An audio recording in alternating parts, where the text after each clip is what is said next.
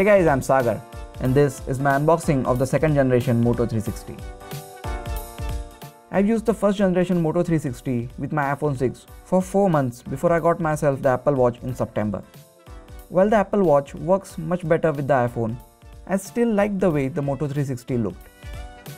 It feels more like a traditional watch and looks a lot better in my opinion. Now that Motorola has launched its second generation Moto 360 with better looks and upgraded internals, I definitely wanted to give it a second try and wanted to compare it with the Apple Watch. That being said, let's go ahead and take a look at the new Moto 360.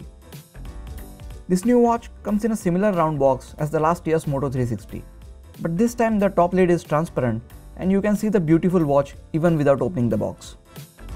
This box also feels more premium compared to the last year's box. We just have to take this tape off to open the lid. I went with the stainless steel version instead of the black one as I wanted it to look more like a traditional watch rather than a smartwatch. And this is the 42mm model because in India, Motorola isn't selling the 46mm one. Also, we don't have the option to customize the watch according to our liking as Moto Maker option is still not available for Indian customers. Leaving that aside, the watch itself looks amazing. We will take a look at the watch a bit later. First, let's check out what else do we get in the box. We have the micro USB to USB cable, a Motorola branded wall charger with 2 USB ports, so that's nice. And then we get the wireless charging stand, which looks similar to that of the first generation Moto 360. We also get a lot of user manuals and warranty information in various languages. Let's keep all of this aside and take a look at the watch. It's a smartwatch, yet it looks so much like a traditional watch. The only button on the watch is now placed at 2 o'clock position instead of 3 o'clock as before. It takes less effort to press this button at the new angle. The stainless steel casing, which has a brushed metal look to it, combined with the shiny rim at the top, gives the watch a much premium look and feel. The band is made from real leather, which looks better and better as it ages.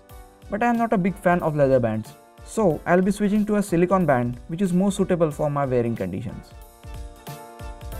We still have the wonderful round display with the flat tire at the bottom, which houses the display drivers and ambient light sensor as before. With a little bit of use and a dark watch face, you will learn to look past the little bezel at the bottom. The bands on the new Moto 360 are very easily replaceable, so you can try a bunch of different bands according to your liking. It's also IP67 water resistant, which means you can soak it in a meter of water for half an hour and it will still be ticking. The heart rate monitor still sits at the back of the watch, and the battery on this 42mm watch is reduced to 300 mAh and the 46mm watch gets a 400 mAh battery. Motorola promises the similar battery life as the previous generation Moto 360, which means anywhere between a day and a half to 2 days worth of usage.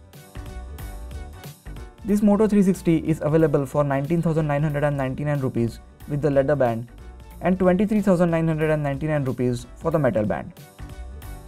For the next month or so, I'll be using this watch with Android phones and an iPhone as well. After using it for a considerable amount of time, I'll have its full review up on this channel for you guys. That is it for this video guys. Please hit the like button if you enjoyed this video and also subscribe to my channel for more cool videos like this. You can also check out some of the other videos on my channel. This is Sagar and I'll see you guys in the next video. Take care.